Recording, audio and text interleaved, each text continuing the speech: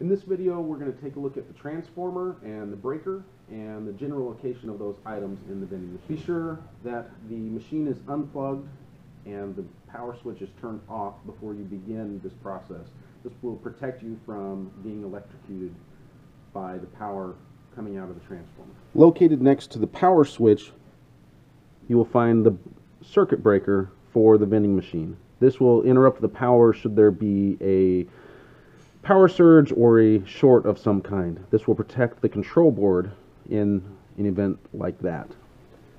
Located directly above the power switch is a panel with 4 screws, 2 at the top and 2 at the bottom. Simply loosen the 2 bottom screws and remove the 2 top screws to remove this panel. Behind this panel is the transformer.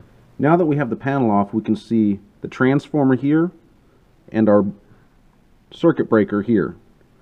You'll notice we have some wire ties retaining the wire harness.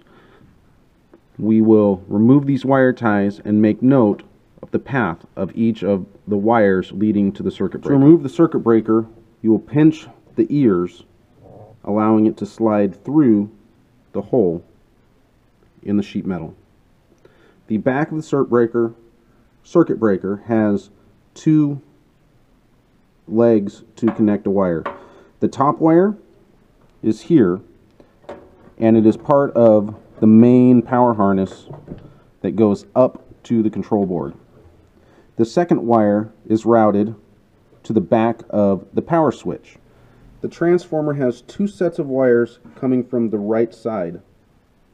You have a black and a white wire, which you will notice the black wire on the top, the white wire on the bottom, and then there is a plug at the bottom for the second harness.